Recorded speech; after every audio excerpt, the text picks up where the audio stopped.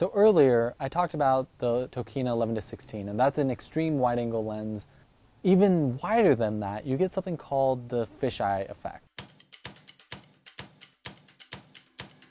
And that's typically between, 10 to 8 millimeter. And really what it's doing is actually curving the glass in a way that you get sort of a circular look. It's a very, your lines aren't straight. It's sort of bent ever so slightly. And what this does is it allows you to see more. It sort of sees more of the world, but it also gives a cool effect. I mean, it just looks interesting.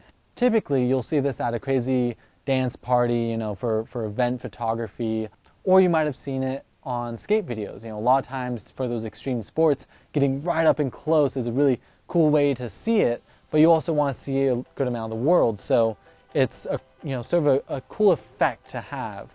And so that's the fisheye. It's a very distinctive look, and next we'll be talking about another lens which has a very distinctive look as well, which is the tilt shift.